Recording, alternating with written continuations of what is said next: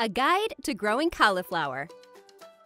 A member of the Brassica family, cauliflower is packed with vitamin C. Though the white curd of the cauliflower is most typically consumed, its leaves and stems are also edible. Cauliflower has emerged as a versatile replacement veggie, forming pizza crusts, bagels, and rice.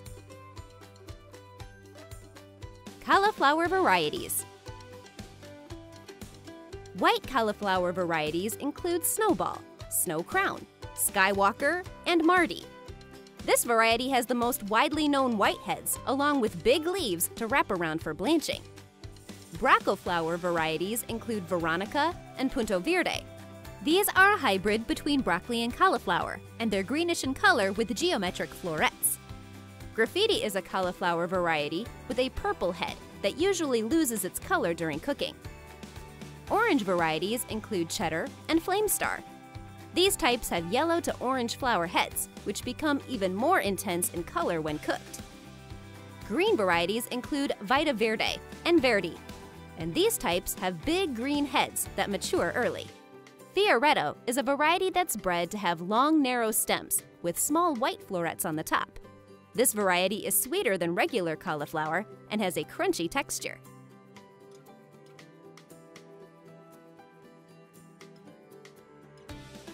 To germinate, seedlings prefer a soil temperature that's between 50 to 85 degrees Fahrenheit, 10 to 29 degrees Celsius, though they can germinate at soil temperatures as low as 40 degrees Fahrenheit, 4 degrees Celsius. Provide direct sunlight when seedlings start growing, otherwise the plants can get leggy when stems are too long and scraggly. Seedlings need about 14 hours of light each day. Cauliflower seeds will also need about 4 to 6 weeks to grow to their transplanting size. Once they're ready, transplants can be set into the garden. Keep the transplants 15 to 24 inches, 38 to 61 centimeters apart, in rows that are 2 to 3 feet, 61 to 91 centimeters apart. Seeds can also be started directly outside once the temperatures are reliably staying above 50 degrees Fahrenheit, 10 degrees Celsius. Plant the seeds a half to 3/4 of an inch, 1.2 to 1.9 centimeters deep, and spaced about 3 inches, 7.6 centimeters apart. Once they have 3 to 4 true leaves, the seedlings can be thinned to be 12 to 18 inches, 30 to 45 centimeters apart. Cauliflower prefers soils that have a pH between 6.0 to 7.0, and they also need consistent and sufficient soil moisture. Full sun is best for them to grow, but cauliflower can also tolerate some light shade. Cauliflower plants prefer air temperatures between 68 to 77 degrees Fahrenheit, 20 to 25 degrees Celsius, and grow best when temperatures do not go above 75 degrees Fahrenheit, 24 degrees Celsius. In hot and dry weather, typically their edible heads won't develop. Delayed spring plantings can often expose cauliflower plants to these hot temperatures. As well, any disruption by extreme cold can also negatively affect their heads, since cauliflower is more sensitive to cold than other cabbage family members. To preserve the white head of cauliflower, secure the leaves with a rubber band or string around the head when it's about 3 inches, 7.6 centimeters in diameter, about the size of a hen's egg. It protects the white portion from sunburn and prevents the edible part from turning green and developing a bad flavor. Some varieties are actually self-blanching and have the tendency to curl their leaves over the head. The blanching process is only necessary with white varieties, since colored ones need the sun to become purple, orange, or green. Weeding. Cauliflower plants have a shallow root system, so avoid cultivating or weeding as much as possible. Fertilizer. Work 1 to 2 pounds of a complete fertilizer, like 10 to 20 to 12 per 100 square feet, 9 meters squared, into the first 2 to 3 inches, 5 to 7.6 centimeters of soil. About 2 to 4 inches of well-composted organic matter can also be applied to the soil before planting. About 4 weeks after transplanting or thinning, apply a half cup per 10 feet, 3 meters of row, using a nitrogen-based fertilizer. Place it 6 inches next to each plant, then water it into the soil, which is a process called side dressing. Mulch. Straw, Wood chips or grass clippings can be added to the plants when temperatures rise above 80 degrees Fahrenheit, 26 degrees Celsius. This will cool down the soil, reduce water stress, and control any weeds around the plants.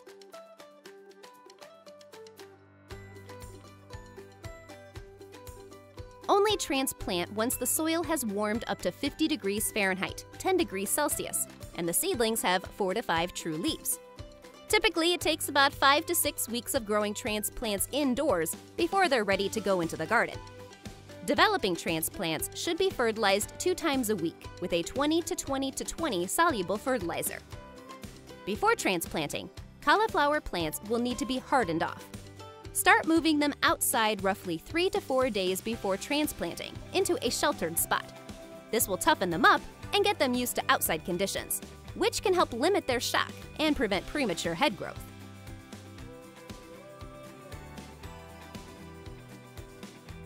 Cauliflower can be planted with beans, beets, carrots, celery, and onions. As well, it can be companion planted with herbs like dill, mint, rosemary, and sage. Strawberries, peppers, tomatoes, and squash are all adversaries of cauliflower. Raised beds. These are a great option to improve soil drainage while also having a higher soil temperature than the actual ground. Raised beds help prevent the spread of certain diseases that thrive in cool and/or moist conditions, which is great for cauliflower plants. Containers. Containers and pots can also be an option, but they need to be big enough to accommodate the whole plant. They should be at least 8 inches in diameter per plant at the top. They'll also need holes in the bottom to allow for good water drainage. Open field. With this option, cauliflower has the most space to grow. First, the soil should be checked for its fertilizer needs, as well as any possible disease infection before planting. Usually with open fields, plants don't need to be watered as regularly as with container plants.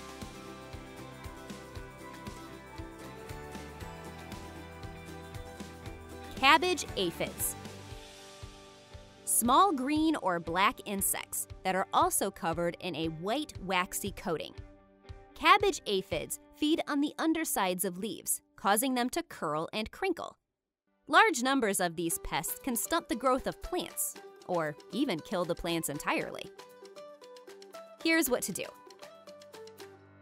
If aphid numbers are limited to just a few leaves, then the cabbage aphid infestation can be pruned out. Be sure to check transplants for aphids before planting and use tolerant varieties when possible. Reflective mulches, like silver plastic, can also help deter aphids from feeding on plants. Any sturdy plants can be sprayed with a strong jet of water to knock aphids off, while insecticides are only needed if the infestation is very high. In general, plants can tolerate low to medium level infestations. Insecticidal soaps or oils, like neem or canola oil, are usually the best method of control. Just be sure to check their labels for instructions. Cabbage root maggot.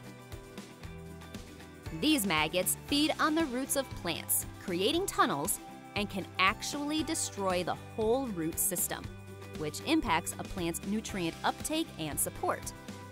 The first signs of damage from these pests are the wilting of plants in hot weather, or the yellowing or purpling of a plant's leaves.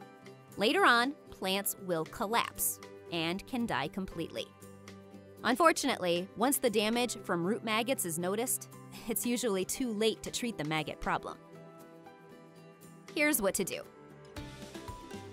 Practice crop rotation and avoid applying animal manure or green manure during the springtime, since rotting and decaying organic matter will attract these maggots. Be sure to remove any affected plants in the fall, including their roots, and destroy them. This will kill any maggots that might be left over. Row covers are also an effective option to help prevent adult flies from getting near plants to lay their eggs. Just be sure to set up the barrier by the time adult flies are laying eggs. Keep in mind, too, that it's best to choose a barrier that allows both sunlight and rain to get to the plants. Because of this, floating row covers might not be the best option for large gardens. Common organic cures for root maggot include spreading diatomaceous earth, a natural powder made from the skeletons of tiny aquatic creatures, around seedlings, or using natural predators like spiders, ground beetles, and rove beetles to fend them off. In some cases, intercropping with clovers or legumes can also be helpful in limiting maggot infestations. Cabbage worm. This caterpillar is gray-green in color and slightly fuzzy. After it eats the leaves of plants, it leaves holes and wet green droppings behind. Here's what to do. Hand-pick cabbage worms if you find them on any plants. There are also natural enemies like spiders, ground beetles, and parasitic wasps that will feed on these cabbage worms, which can be an effective and organic solution. Also, weeds attract and shelter these pests, so it's important to keep weed growth under control. Cabbage worms can also be prevented and controlled by using row cover or insect netting when sowing or transplanting. Flea beetles. Small beetles that are either black, a blue color, bronze, gray, or sometimes striped. Flea beetles jump when they're disturbed, and they also shimmer in the light. Flea beetles feed on leaves and seedlings, and the damage from their feeding habits can stunt a plant's growth, reduce yields, spread diseases, or kill seedlings off entirely. Young plants are especially vulnerable, while older plants can survive an infestation much better. Here's what to do. Use a lightweight floating row cover at the beginning of the season to prevent flea beetles from becoming an issue. There's also a homemade spray that uses 2 cups of rubbing alcohol, 5 cups of water, and 1 tablespoon of liquid soap that can work to repel these bugs. Test out this mixture on a single leaf first. Let it sit overnight, then spray the rest of the plant if there aren't any side effects. Dusting plants with plain talcum powder can also help, as well as using white sticky traps to capture these pests as they jump. As well, weeds attract and shelter flea beetles, so it's important to keep weed growth under control. Insecticides might help for about a week, but they'll need to be reapplied, and adding a layer of mulch is yet another option. Be sure to practice crop rotation and plant seeds early to give them lots of time to establish themselves before the beetles become a problem. Mature plants are less susceptible to damage, so make sure to protect more vulnerable seedlings.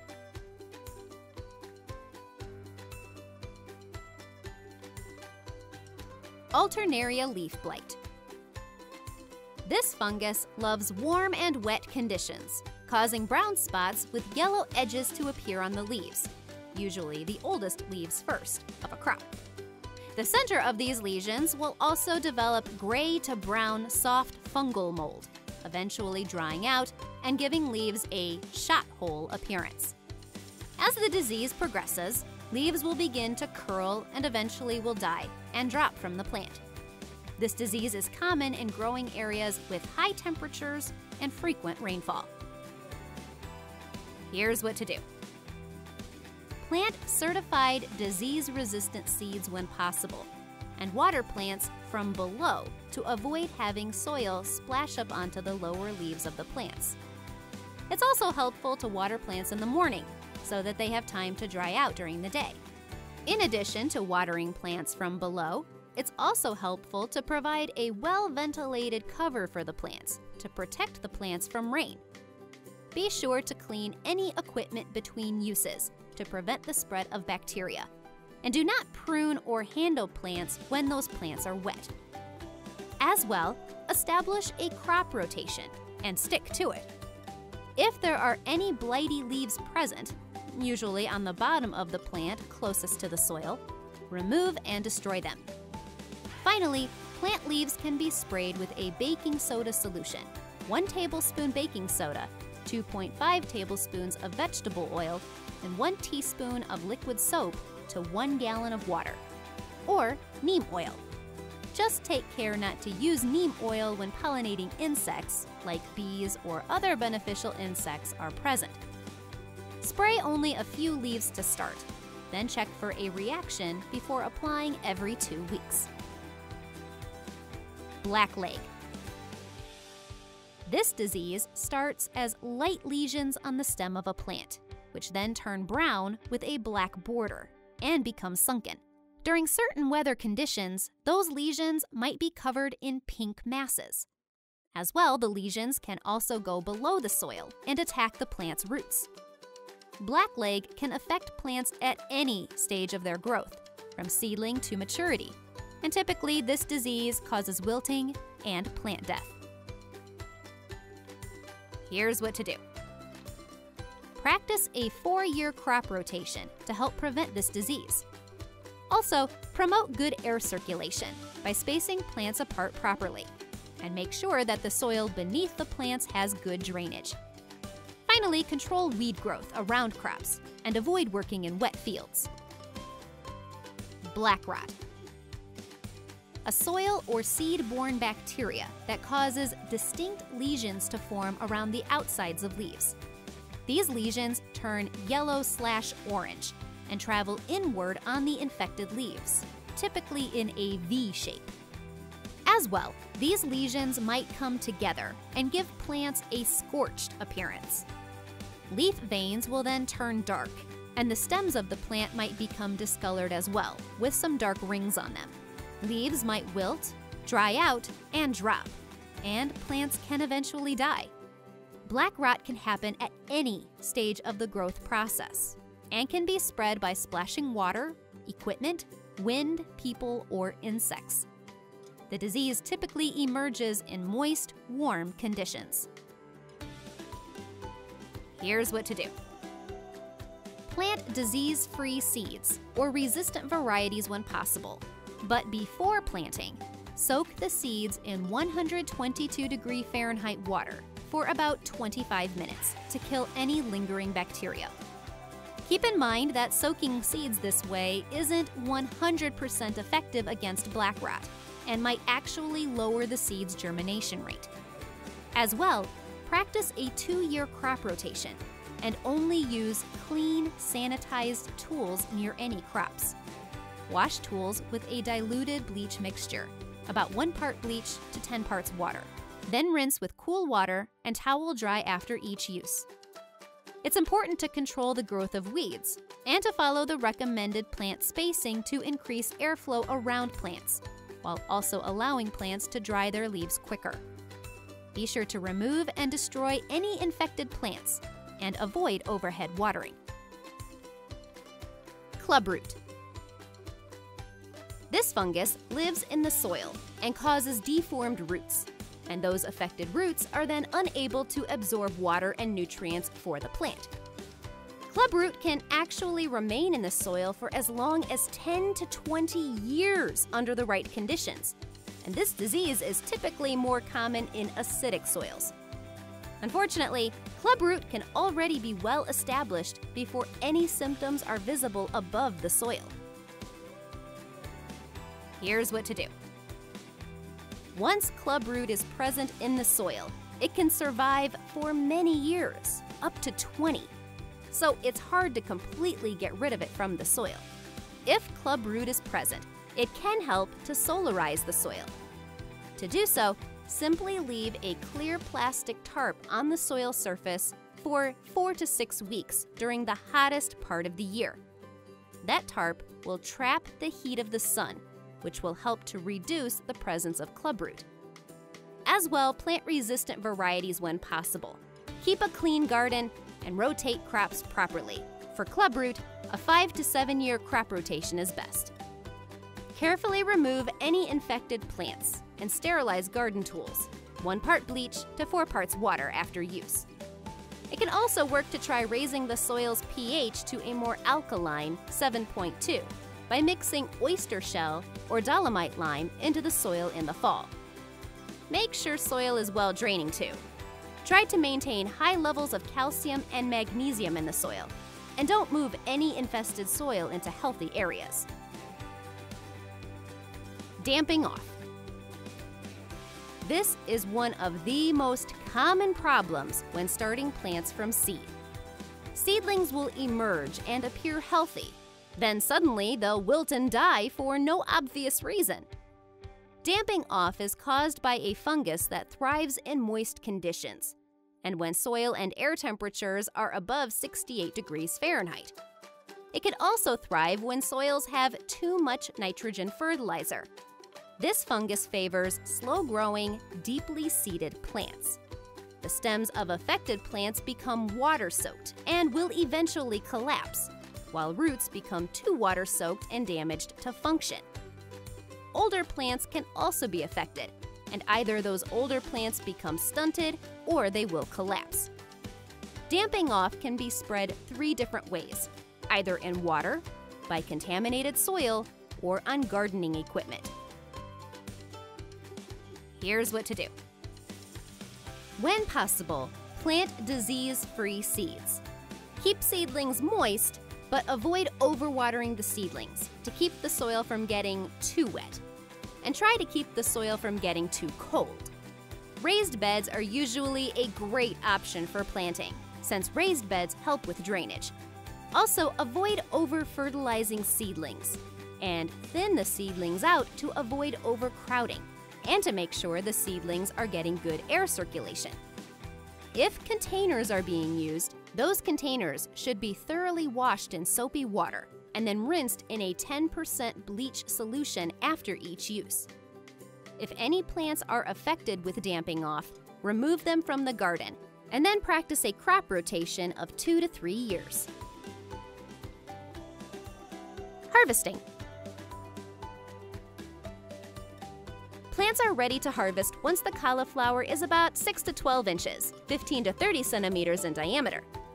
To harvest the crop, simply cut the main stem at soil level, leaving some leaves attached to protect the white head during handling and storage.